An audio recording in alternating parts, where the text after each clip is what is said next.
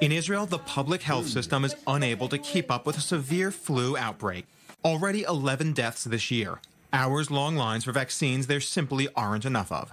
Gloom and doom newspaper headlines and panic setting in. It's not a situation unique to Israel. The influenza virus is one of the deadliest killers on Earth. How many people died from a violent death in 2016? 500,000. And you know how many people died from the flu? 650,000. Every year, 1 in 5 people will catch the virus. 1.5 billion people around the world, and there's nothing to prevent it. One of the particularities of the flu virus is that it undergoes unpredictable and continuous mutations. Nobody can know what will be the next flu strain. The problem with a vaccine is that the flu virus changes so fast, any vaccine is outdated by the time it comes to market.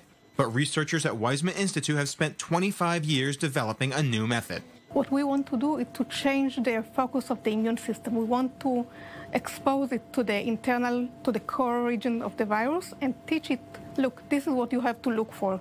But here's the thing, the flu virus might mutate too rapidly for traditional vaccines, but every single influenza virus has the same structure underneath. Virus is a very basic structure. It is like a capsule with made of proteins and some genetic information inside.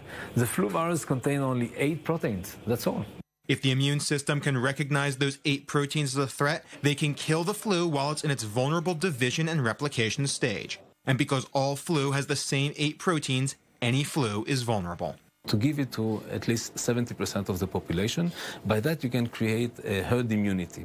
So yes, our vision is that we can eliminate or lower significantly the burden of the flu.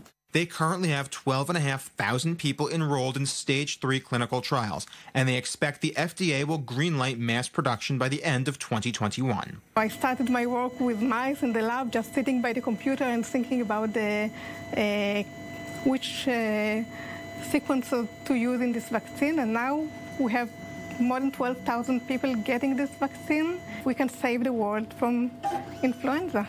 And soon enough, flu season might just pass forever.